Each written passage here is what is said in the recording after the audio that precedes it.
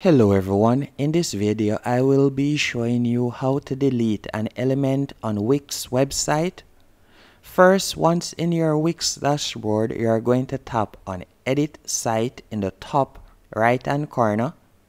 Then you will be led to this page, and in this section, for example, let's say I would like to remove one of the Facebook like buttons right here. All I have to do is simply tap on the particular section that I would like to delete, as you can see right there. Then you are going to simply right click and you will see the option delete. You'll simply tap on that. As you can see right there, it has been deleted, and you can do this with almost anything, as you can tap on a particular section. Let's say I want to delete Skyline. You'll tap on it, the text box, then you'll right click and you'll tap on delete. And that's it.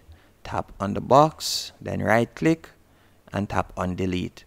Then you'll select save in the top right hand corner, and that's it. Hope you found this video helpful and informative. If you did, be sure to hit the like button and subscribe.